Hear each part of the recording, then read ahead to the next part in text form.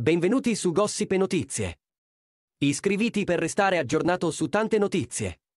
Grazie. È morto a Firenze a 83 anni il celebre stilista Roberto Cavalli. Era malato da tempo. Lascia la terza moglie Sandra Bergman Nilsson, dalla quale ha avuto 2 anni fa il sesto figlio. Giorgio Cavalli nasce a Firenze il 15 novembre del 1940. Rimane subito orfano, il padre è ucciso in un rastrellamento dei nazisti, si diploma all'Accademia di Firenze. Poi dà sfogo alla sua passione per l'arte prima, poi la fotografia e infine la moda.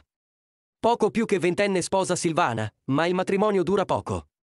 Nel 1980 sposa in seconde nozze Eva Maria Duringer, seconda classificata a Miss Universo nel 1977.